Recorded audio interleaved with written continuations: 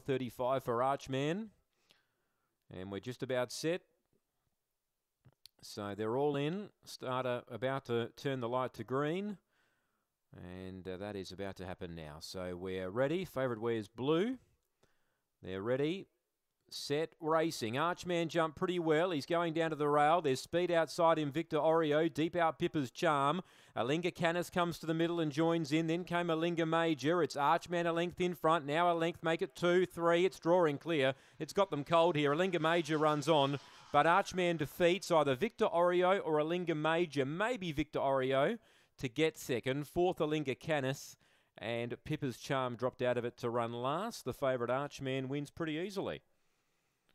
Number 4, around the 17 even time, 16.96 to be precise. 16.96, first look down the straight. Archman. 6 Victor Oreo does grab second, and 1/3 Alinga Major.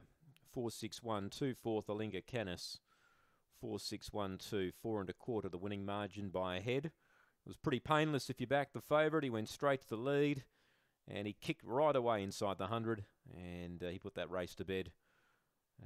Halfway down the straight. 4-6-1-2 on the first here at Murray-Bridge, standing by for the all clear.